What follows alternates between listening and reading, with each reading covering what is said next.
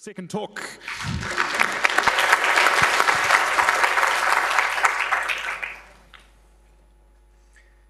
Tēnā koutou katoa. Nā mihi nui ki ngā mana whenua o tēnei roe. Nā rātu te mana, nā rātu te whenua, he mihi mahana mō tū rātu manaki. Ko ngā Alps te pae maunga, ko Iza te awa, ko waka rere rangi Aotearoa te waka. No Tiamana aho, e noho ana o ki te whanganui atara. Ko Martin tōku ingoa, kia ora katoa.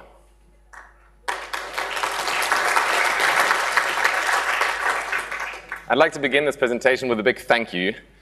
Thank you to my wife Penelope for enabling me to be here.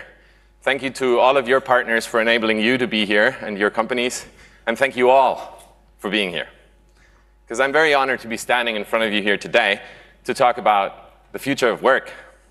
This is a part of a larger discussion about Industry 4.0, but given the existential twist that jobs have on our lives and the impending changes, I will focus just on that.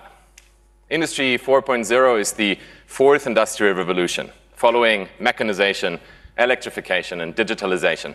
According to Wikipedia, it's all about cyber-physical systems. And because I'm pretty sure that everyone here knows what cyber-physical systems are precisely, I will refrain from further defining that.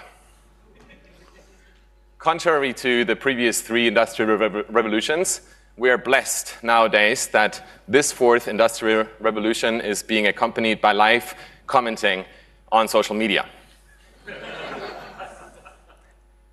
So in preparation of this talk, I went through everything anyone has ever said or written about Industry 4.0, and I'm very pleased to give you the following summary. Industry 4.0 will be over when, thanks to AI, big data, and cloud computing, humans will no longer be needed to spin Earth. We can all just bide our time doing fun things, and universal base income will take care of our living standards. Sweet ass. It sure sounds good, doesn't it? But of course, it's not all that simple. Let me start, for instance, with universal base income. I'm going to say three things. It's complicated. Blockchain will solve this. And this is not the subject of my talk. Neither the subject of my talk are the ethical considerations of AI. But you can refer to Jack's talk yesterday where he touched a little bit about the dark side of deep learning, if you're interested in that.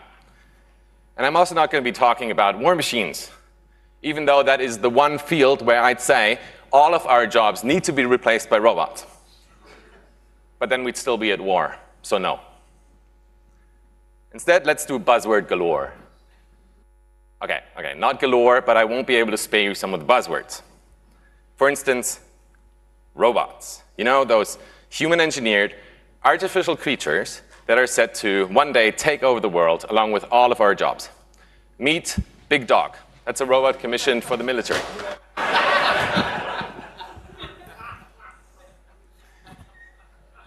So unless you've been hiding under a rock, there's a bit of a robot hype going on.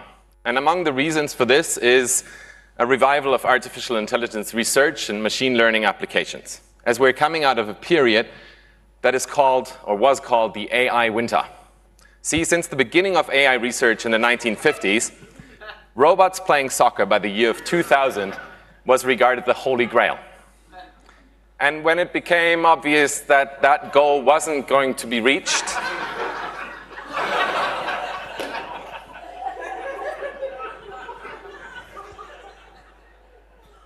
the field went into a little bit of a hibernation.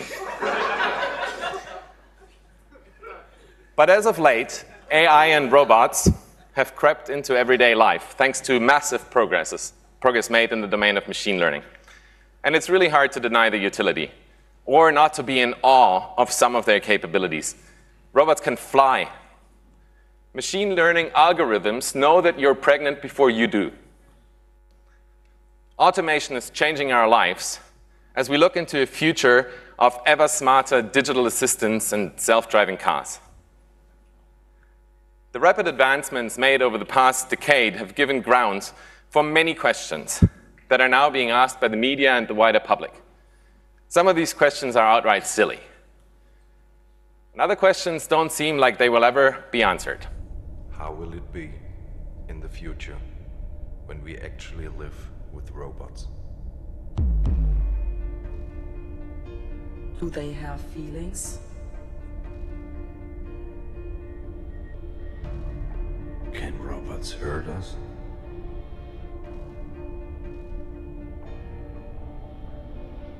Will they really understand me? Will they take care of me when I'm old? Will they take our jobs away? Can they see? Can they smell? Will it be scary to interact with them? Can I feel love for a robot?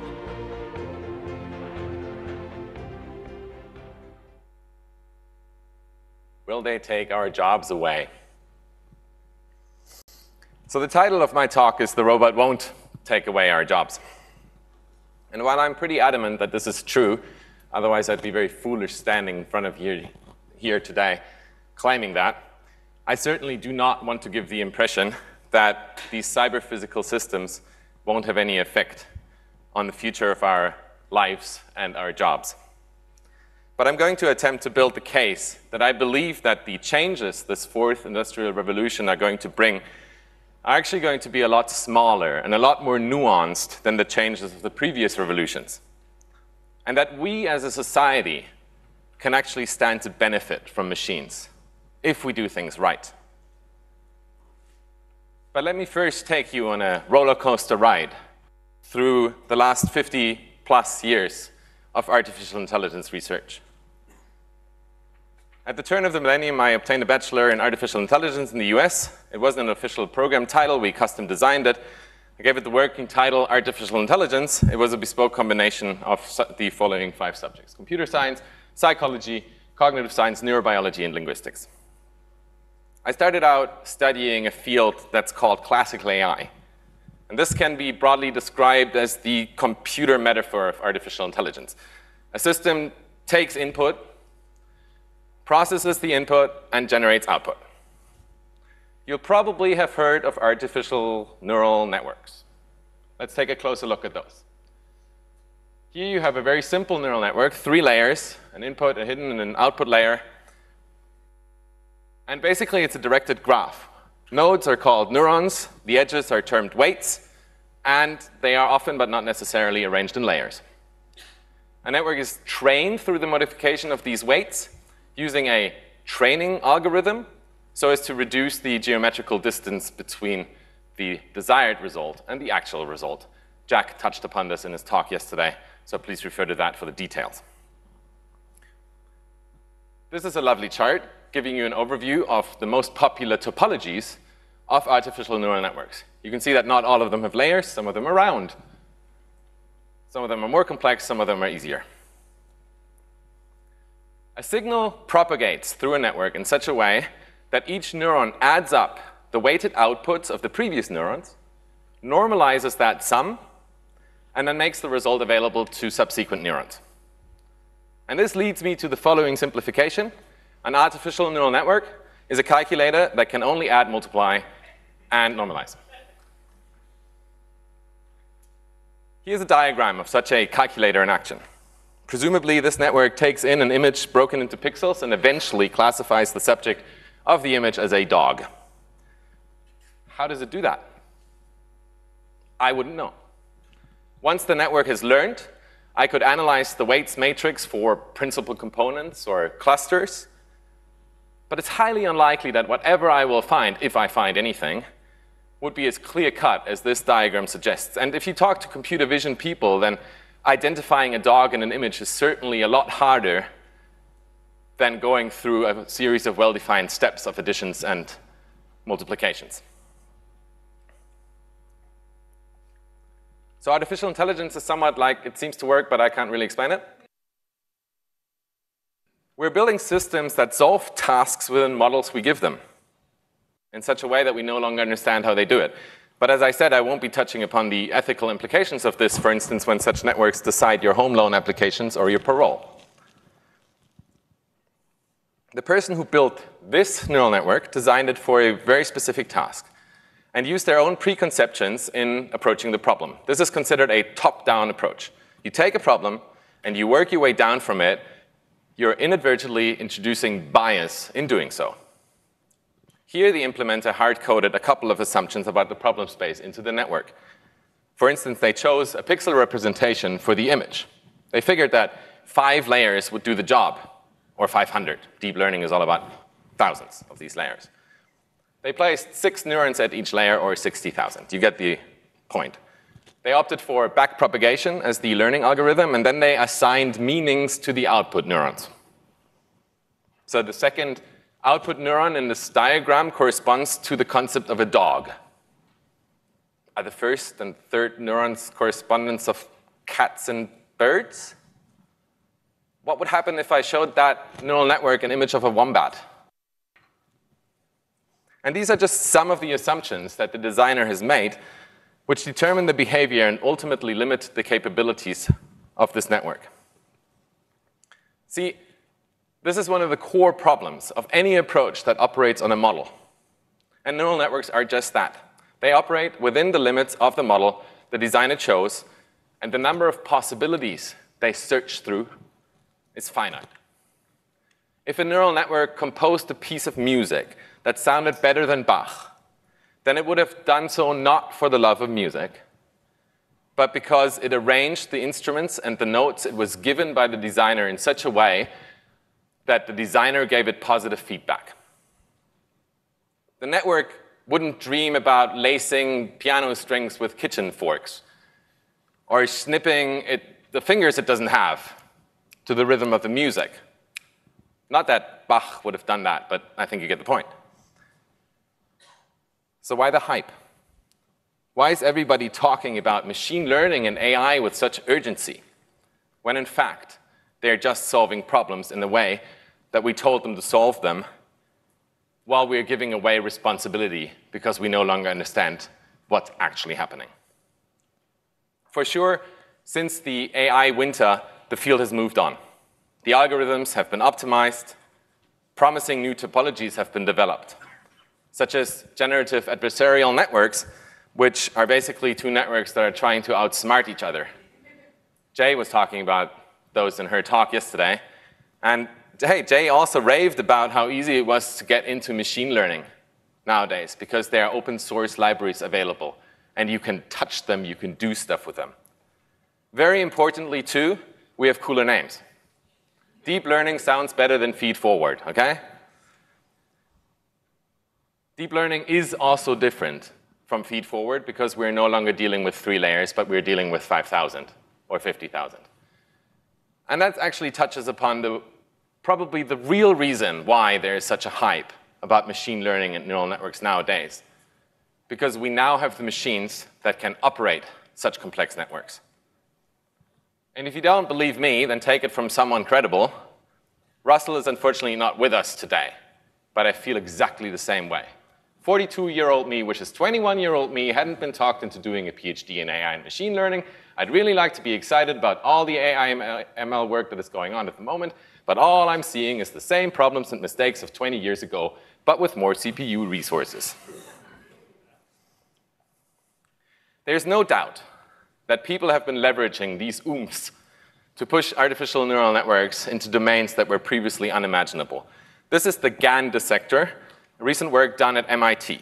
It gives the appearance that the neural network has an understanding of concepts such as trees and domes and clouds and doors. And I mean, look at it. It's pretty amazing. But would you consider this intelligent? Would that network ever get bored and introduce elephants or spaceships? Or decide to make music instead? The MIT network's concept of a tree, it's called a symbol, does not extend beyond its visual features. This network has never climbed a tree or heard a branch break. It has never seen a tree sway in the wind. It doesn't know that a tree has roots, nor that it converts carbon dioxide into oxygen. It doesn't know that trees can't move, and when the leaves have fallen off in winter, it won't recognize the tree as the same one because it cannot conclude that the tree is still in the same position and therefore must be the same tree. Similarly, our dog classifier won't ever hear a dog bark or see a wagging tail. The symbols that are being used here are grounded in the implementer's perception, not in the perception of the network. Consider what would be different if the dog classifier had been implemented by a person who was blind. So let's do a little experiment. Imagine training a network to count numbers in visual input. Think about that for a second. How would you design such an algorithm? What assumptions are you hard coding? And then tell me how many numbers do you see?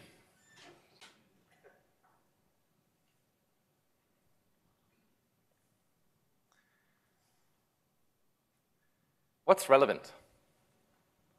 Who gets to decide what is relevant? If a neural network was trained to give you shopping recommendations based on the big data available in your customer profile, would you feed it local weather data, the time of the day, the result of the last All Blacks game? Because I can tell you that actually influences Kiwi purchasing decisions. Who decides that?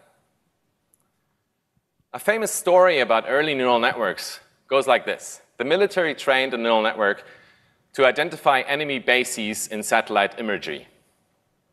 And the network learned that task with astonishing accuracy. But when put to use, it completely failed. So when they figured out why that happened, it was because during the training, on all of the images that had enemy bases, there were also clouds. That story is an urban legend. But the point is real. Here on the right, you see a picture, an image depicting a famous experiment by Daniel Dennett called the frame problem. It's about a robot whose task it is to go into a room and obtain a battery, but there's a bomb in the room. The bomb and the battery on a trolley together, the robot goes in, and in pretty much all of the cases of this thought experiment, the robot blows up as it tries to figure out whether it's relevant that the walls have been painted blue, that there are no windows, that the trolley has 4 wheels, and so on. What is relevant, and who gets to decide that? I could go on for a while, but I think at this point it is best to summarize that artificial neural networks, and in fact any algorithm that operates on a model, is limited to that model, as well as the sensors and the actuators that the designer chose to give them. Recent advances have created some impressive performances, but these solutions remain highly domain-specific.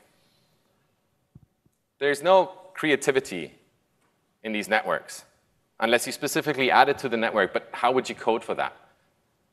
There's no motivation inherent in these networks, unless you specifically add it, but how would you code for that? There's no survival instinct in these networks, unless you specifically add it. How would you code for that? So what we talked thus far was from the domain of classical AI. In the 1980s, a new field of AI research surfaced.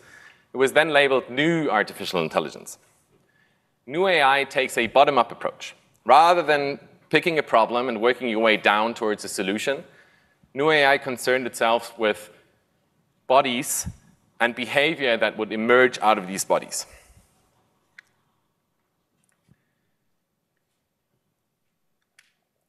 Human and animal behaviors, they aren't controlled by a brain and then executed by a body.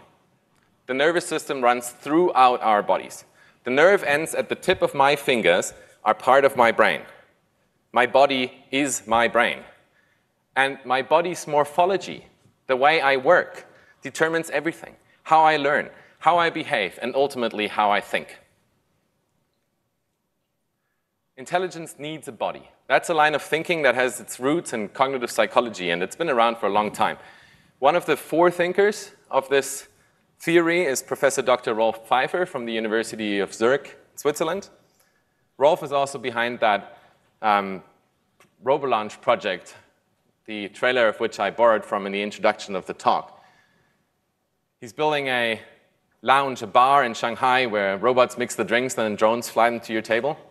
Rolf's motto was always crazy, sexy, cool, and he's pretty much staying true to that until today.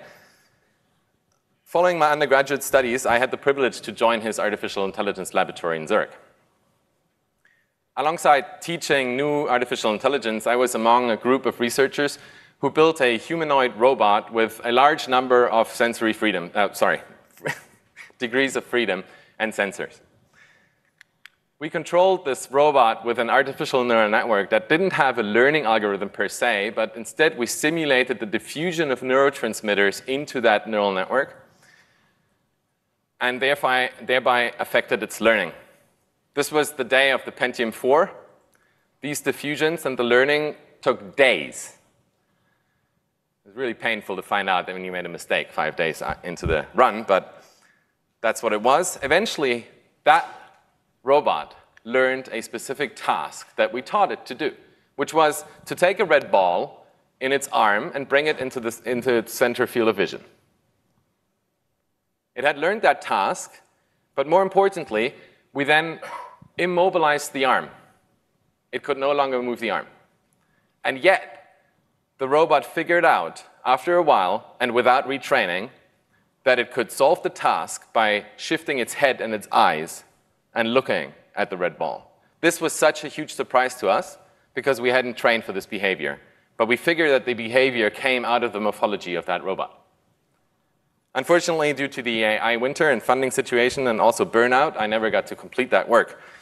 So let's not talk about that any further, and instead return to agents that interact with their environments through their own bodies. Such agents are said to be situated and embodied. So why is it considered a prerequisite to intelligence that an agent have a body? The reason is that behavior is shaped and created through interaction with the environment. I won't have time to go into the gory details of this, but consider the human body. Children learn through interaction. In fact, many have argued that the morphology of the body has evolved accordingly. Our arms don't bend backwards. They come in. And the fact that there's an incredibly high density of nerve ends at your fingertips and also at your lips may be one of the reasons why babies bring everything to their mouth. This sort of behavior is a function of the morphology that has evolved over millions of years. Second, our bodies are wired all over. Every action creates sensory feedback. From my muscles, they can sense weight, the fact that I'm touching the carpet, or that I'm getting visual input when I'm looking around the room, that I'm hearing myself talk. Everything that I do generates sensory input. And this sensory feedback generates knowledge and expectations, which influence my behavior and everything that I do. If I touch that stove and burn myself badly, I will learn that to avoid the exact same actions that led to these sensory sensations that created the sensory feedback and caused me such pain. Behavior is a function of the body. Consider Crazy Bird, which we built at the lab. This is a Lego Mindstorms robot, very early days on. Its motors do nothing but spin in one direction at constant speed. And yet, you can see 3 completely different behaviors. And these are a function of the legs and the materials we put, or they put, I'm not trying to take credit for this work, they put on the feet of this robot. I really like the one at the bottom right. It kind of looks like a kiwi if you squint. And here's another example built at our lab. This should be sound now.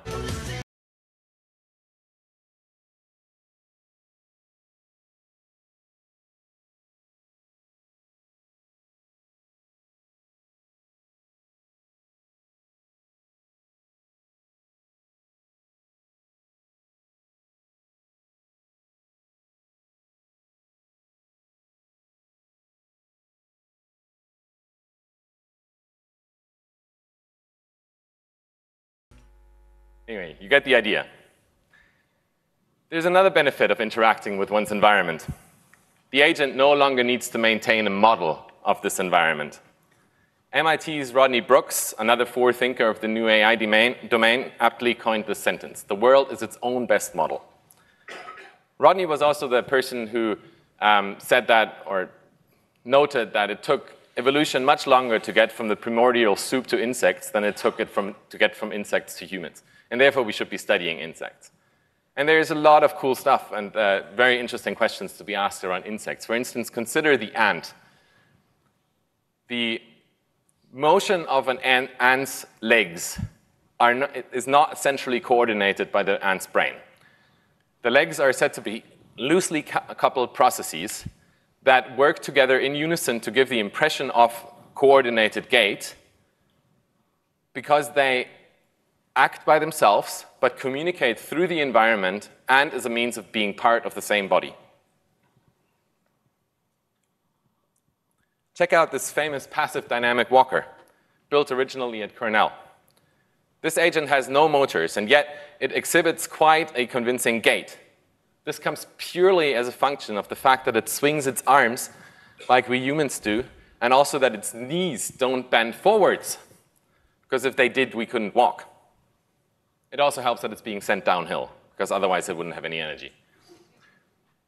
So these are just some examples of how morphology and materials have shaped behavior when these agents are interacting with the environment.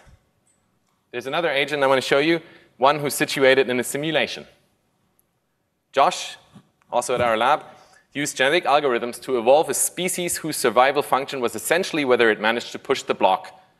And you can see how the morphology of the agent adapts to the task. But the important point about this work in the context of what I'm trying to tell you is that the agent operates within an environment, even though this is a simulation, rather than on a model of the environment. Josh specifically did not design a structure to accomplish the task, but he created an environment from which this behavior could emerge. And I wish I could talk about new AI a lot more. But at this point in time, I feel like I should return to the topic of my talk, which is jobs. But if I've piqued your interest, let me point you to this book written by Rolf and Josh, How the Body Shapes the Way We Think. And I can wholeheartedly recommend that. I'll also be available afterwards. I'd love to talk about this stuff, so come and find me. But let's spend the remaining minutes talking about implications on the future of work, of the stuff that I've shown you. Modern machine learning algorithms are already everywhere. They guide the information we are exposed to, how we shop, the routes we travel, etc. All of these applications have in common that they operate within models on highly specific tasks, which are highly repetitive. Those tasks have never, or at least for a very long time, not been done by humans. The question that concerns the media and the wider public is how and when machine learning will impede upon the jobs currently performed by trained humans. One aspect that is generally disregarded in discourse on this matter is that humans at work typically do a whole variety of tasks, and automating one or two of those won't make the job go away. Instead, machines can empower those people to be more effective with their time. Humans are excellent at connecting threads to solve problems we have previously not encountered. We are creative. We are ingenious.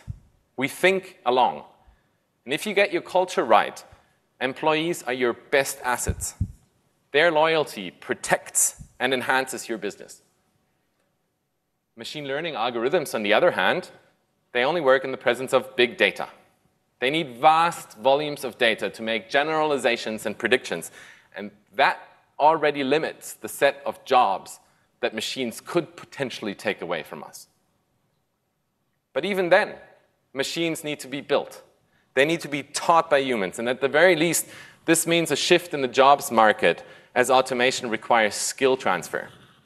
And once the skills have been transferred, it's hard to imagine tasks we'd happily leave up to these machines without supervision.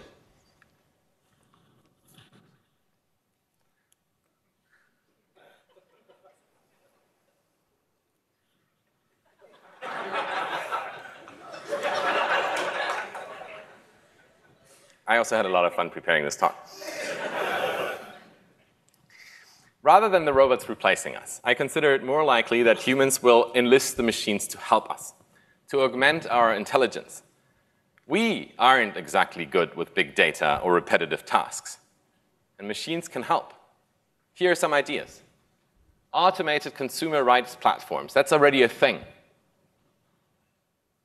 A second opinion on the diagnosis of diseases. A machine learning algorithm has been trained with far higher accuracy to diagnose skin cancer than all of the doctors combined, basically. Now, would you let that machine diagnose and treat your cancer if you had it? Probably not.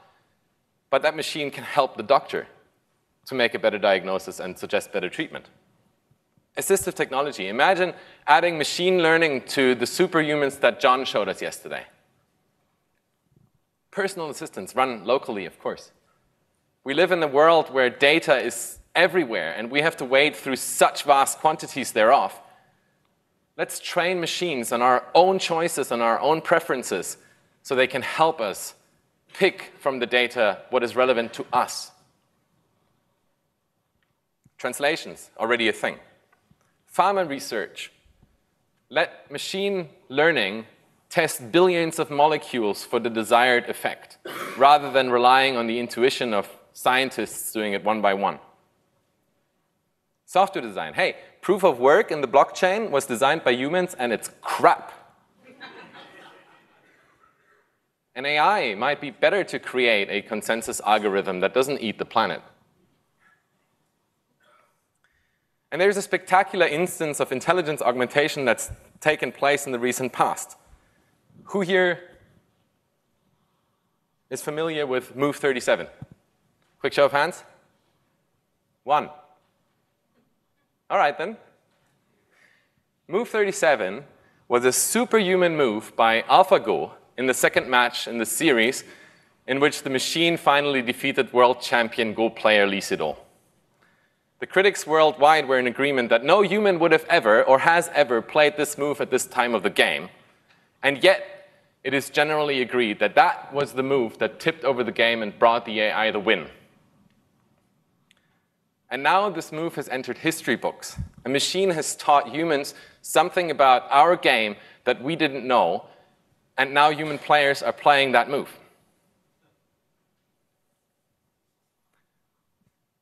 In an ideal world, the shift to machines will reduce the amount of labor work we have to do, either by assisting us or by taking the repetitive, high data volume tasks off of our shoulders. This will free up our time for tasks that humans are better at because we are human. And being human is something that we enjoy. Okay, there's no denying that humans enjoy maths as well. I mean, who am I talking to? But we love being human. We care. We empathize. We congregate. Hi, LCA. We develop our communities in such a way to be more inclusive and let more people be human with each other. One of the trends at the workplace is well-being. And companies do not invest in well-being because they want to protect their employees from being replaced by machines. No, on the contrary. They invest in their people so that they can be human and ultimately perform better at tasks that only humans can do because they require emotional intelligence. But a large number of companies do not treat their employees like humans. They enslave them. They rob people of their perspective and make them dependent.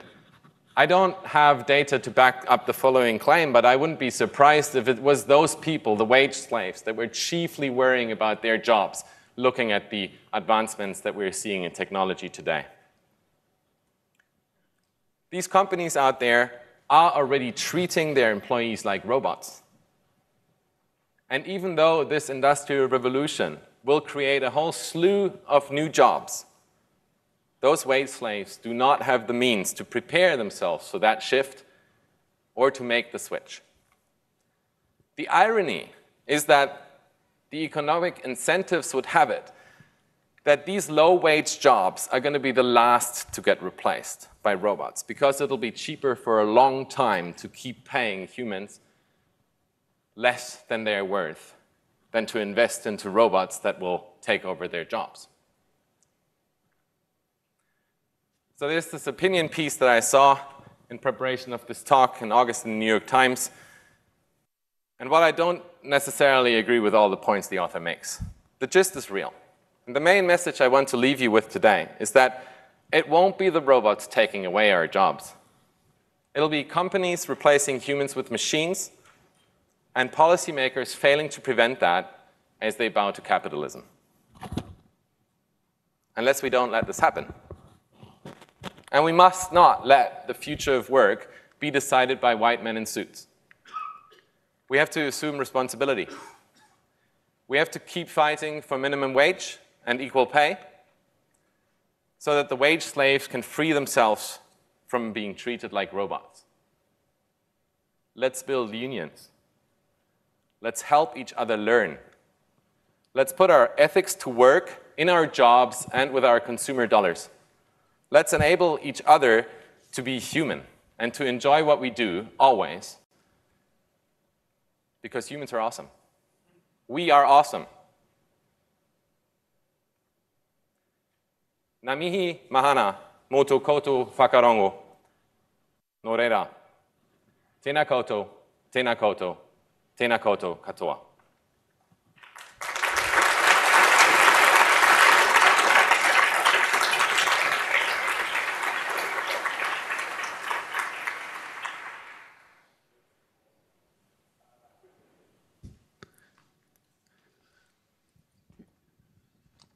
I'm going to go here first because it's closer.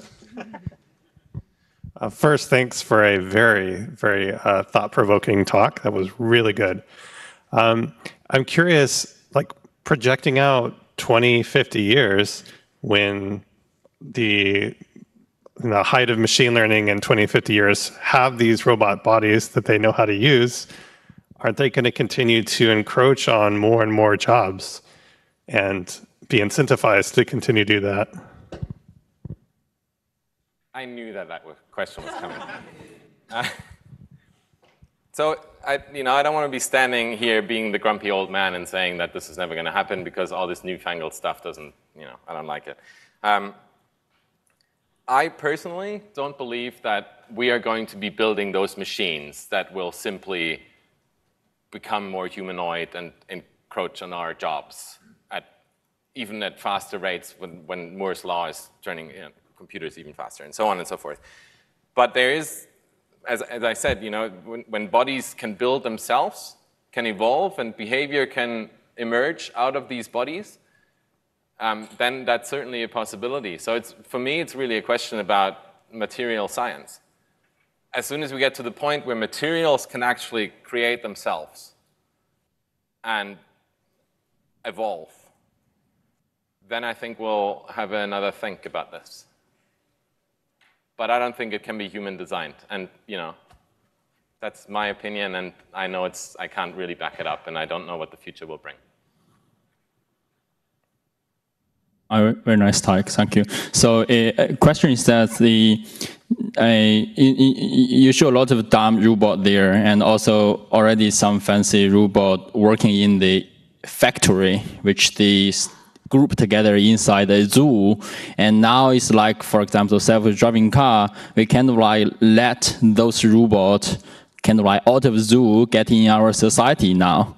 And how can we make them mission critical? And when the robot fall, how can we make sure the robot won't fall on a children? How can we make sure the car stop before hitting a people, although they have been successfully killed a few people now? So what do you think about how we handle this case from our society perspective? Yeah. Excellent question. And one of the reasons why I said I'm not going to be talking about ethics. But Paul Fenwick has done a talk in LCA 2016, I think, on the ethics of robots. And I can wholeheartedly recommend that. But it is a much, much larger discussion that we as a society need to have. And there are not going to be any easy answers, I can tell you that.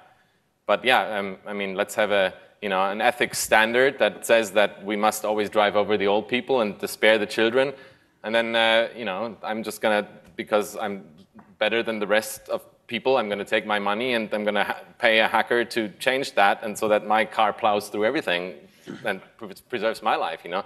And it's not going to be that easy. Sorry.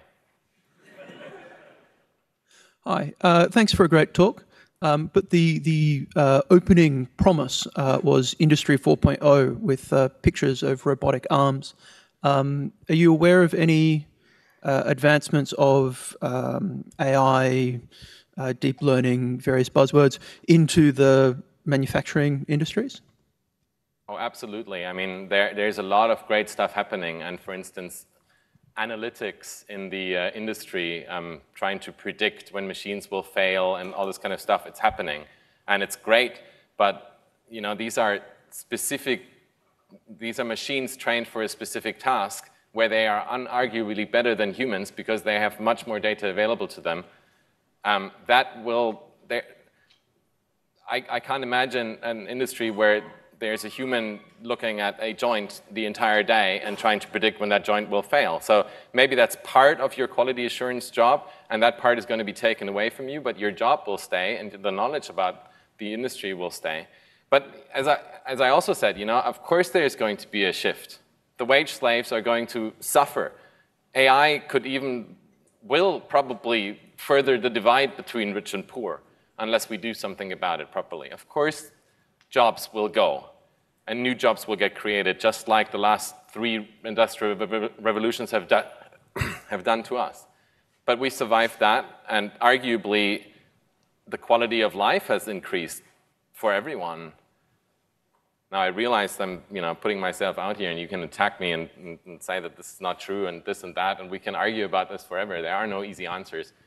But machine learning has its applications in industry, and it's making everything better and safer, and hopefully enables humans to be more human and do more of the tasks that we're good at, caring for each other, learning, and so on.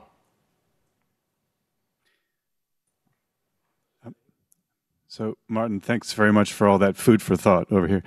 Thanks for all that food for thought. I'm just wondering if you would hazard a guess as to whether you think that general artificial intelligence will be achieved on purpose by humans or accidentally. No, it won't be. And the reason is the following. Because humans are not generally intelligent. Okay, let me rephrase that, yeah? Humans do not possess what is called general intelligence. We are a pretty specific creature made for, okay, not so specific tasks as this quote would have it, right? But we're definitely not a general AI, or a general I. And so somehow my logical brain leads me to think that if we aren't one, we can't build one. That sort of thing. I mean, a general AI, would it have sensors on other planets? Would it live outside the universe? I don't know. I mean, I think that's a purely theoretical concept, and we'll always have domain-specific intelligences. The question for me is whether we're operating within the model or whether the behavior is emergent from the body. Martin, Nicholas here. Thanks. Following the line of slightly sarcastic observations, you characterize the hype in a very, very well. I mean, I wonder why do we need, or why do we need words and believe into AI will save our lives and this and that as humans? Which is becoming, in this world of fake news, is becoming even dangerous. And we shouldn't be doing something, we as a community, because these buzzwords create awareness in policymakers. And policymakers dictate policy and create things that us later cannot change so easily. So we realize, okay, this is happening, and we are sarcastic about it. Shouldn't we take a more direct action in some way? It's just asking for opinion. Absolutely. Yeah, if you can join an ethical committee and if you can influence your employer to make more informed choices about the future of work, absolutely, you should be doing that. I can, standing here in front of you and having a little bit of sarcasm, I think adds to the point, and kind of, part of the reason why I did that was because I wanted to underline the urgency of the matter. So I completely agree with what you said. We will have to. That was absolutely fantastic. Give him one big round of applause to finish.